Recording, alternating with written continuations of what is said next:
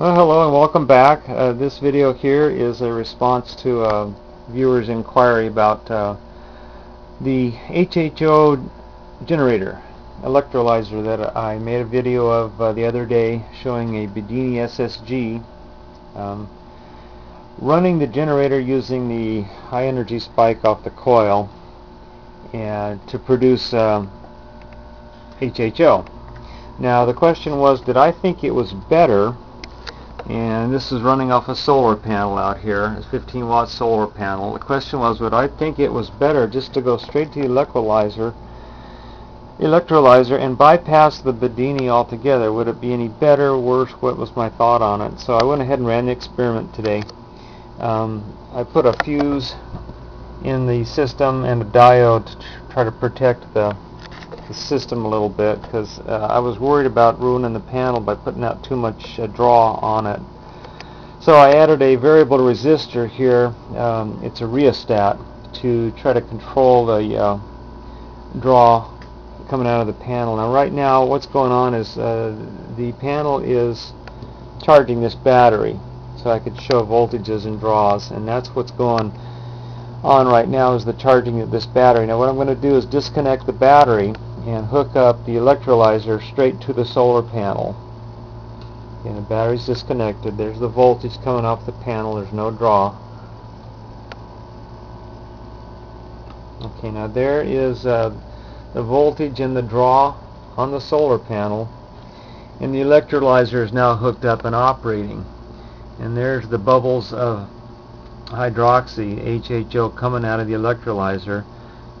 And earlier I was timing this with this watch to check flow rates, and this is where this rheostat came in. I can vary the amount of production with this rheostat, and if I dial this up, this production goes up.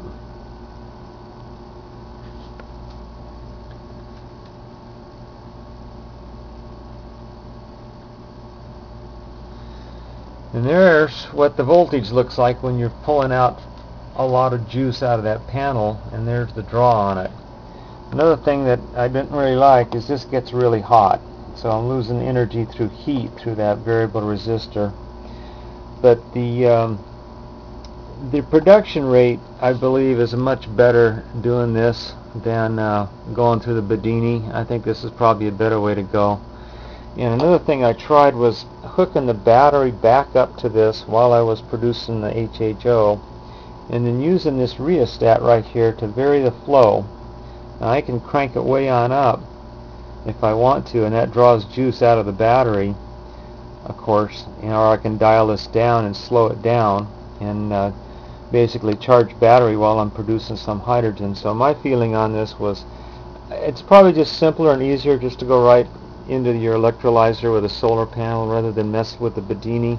However, earlier today I was using the battery on both sides of the Bedini, back and forth, charging and then using energy into the cell, and it did seem to work quite well using that little rheostat. But anyway, that was the experiment this morning, was to see how this went straight into the electrolyzer and bypassing the Bedini. Now another thing that people are probably wondering is this actually doing anything? I mean, are we accomplishing anything here?